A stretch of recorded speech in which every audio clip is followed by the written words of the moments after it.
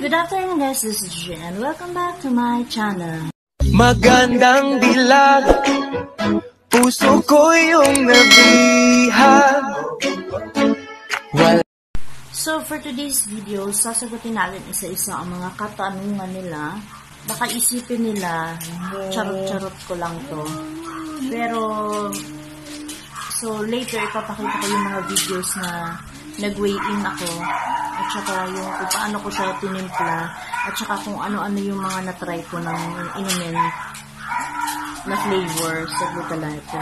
Kasi ang GLUTALIPO has 6 variants na siya pala. Yung nasabi ko nung nakaraang ko sa video is 4 variants lang.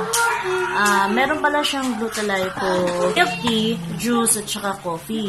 And then meron din siya din sa gold series niya na GLUTALIPO melon flavor, dark choco, at saka yung coffee, ano ba yun, yung fiber coffee niya ba yun? Basta 6 sila. So, ito, ipapakita ko na lang. Ayan yung picture. So, sasagutin ko lang yung mga katanungan din sa isip niyo para hindi na kayo So, unang-unang tanong is, effective nga ba? So, hindi naman tayo pare-parehas ng katawan. Iba't iba tayo ng katawan. It's either effective sa akin, and then sa inyo hindi. Pero, it's own experience lang naman to. And honest review ko lang po sa product ng GLUTALIPO. Effective sa akin. Kasi, from 75 kg ko that time, kung nakikita niyo yung previous video ko, 75 kg ako. And then now kasi, naglalaro yung timbang ko sa 70 to 73 talaga. Naglalaro siya. Kasi nga dahil dun sa coffee at saka dark chocolate na ininom ko, which is hindi siya effective sa akin. Hindi effective sa akin yung coffee and dark chocolate. Siguro hindi sila perfect combination.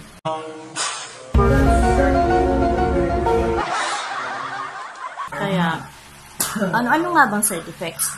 Yung sa juice at saka sa milk tea, wala namang side effects sa akin. Actually, natuwa pa nga ako kasi talagang nag-burn ako ng fats and nagdi-detox talaga ako and maya't maya ako nag-jebs. So, kung sa coffee at saka sa dark choco, ito yung side effects niya for me. Ang sa coffee, kasi morning ko siya iniinom and then yung dark choco is yung mga afternoon. Hindi talaga siya naging effective sa akin. Like sa sinabi ko last video ko na yung GLUTALIPO juice at saka milk tea, maaga ako nakakatulog.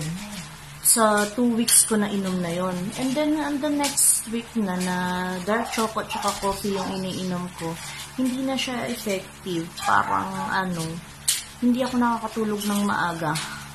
Ngayon, parang buhay na buhay pa ako, full of energy ako. Yun lang naman. So, no workout.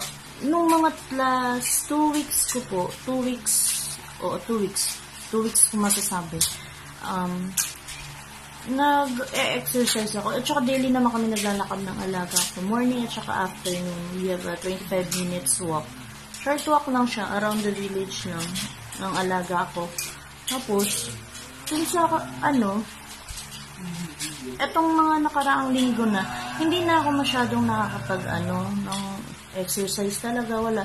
Na lang, tubig-tubig na lang ako, tapos, nagle-less din ako sa mga kinakain ko, binabawasan ko pa konti-konti, kasi masama naman kapag binigla mo, baka umugo.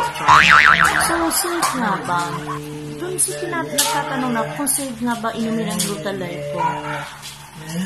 Safe siyang inumin. Actually, wala naman siyang kasi kung hindi siya safe, wala ako dito ngayon. Siguro for those lactating mom, breastfeeding moms, and just 17 below years old, hindi siya pwedeng uminom yun. Nakalagay naman sa box niya yun eh. And then sa magtatanong na magkano, ayun, ito yung mga price niya. Iba-iba kasi yung price ng especially the gold series.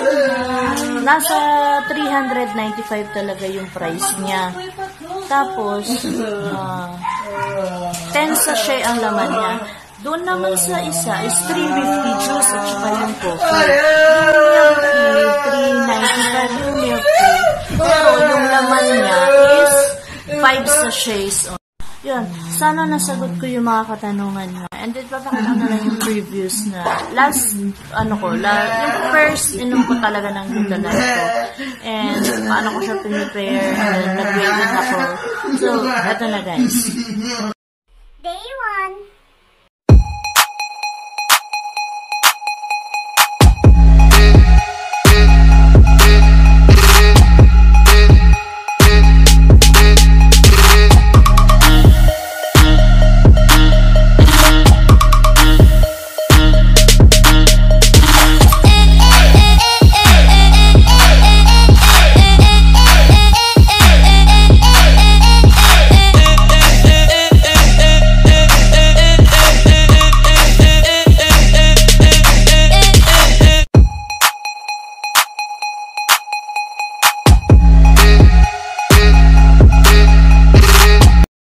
So, this is our day 2.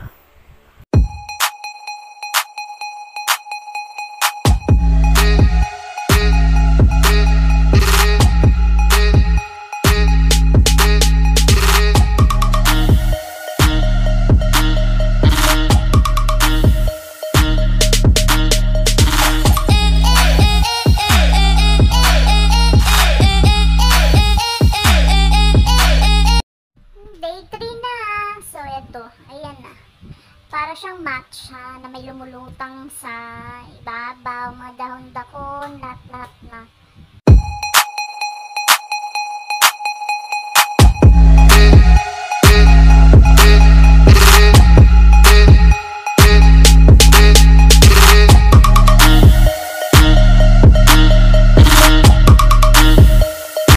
Day 4. So, ito, hindi ko nila papakita kasi hindi dito yung boss ko. Kaya ganyan lang. So, this is it. Day 5.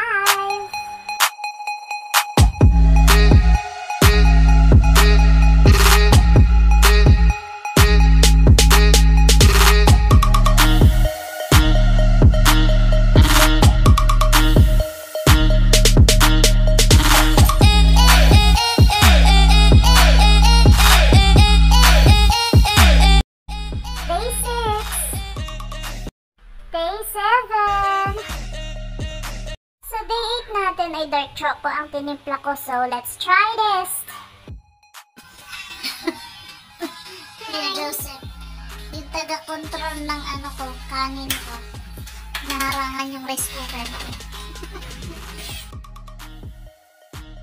Hindi ko maintindihan yung lasa nito. Parang kadiri or ewan. Basta may chia seed kasi siya at saka may psyllium fiber siya. So, ito yung parang matcha.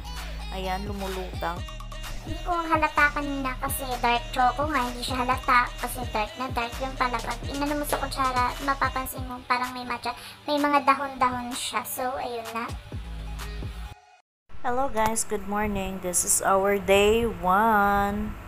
And it's 75 kg. So, today is our day 2 and it's 74.25.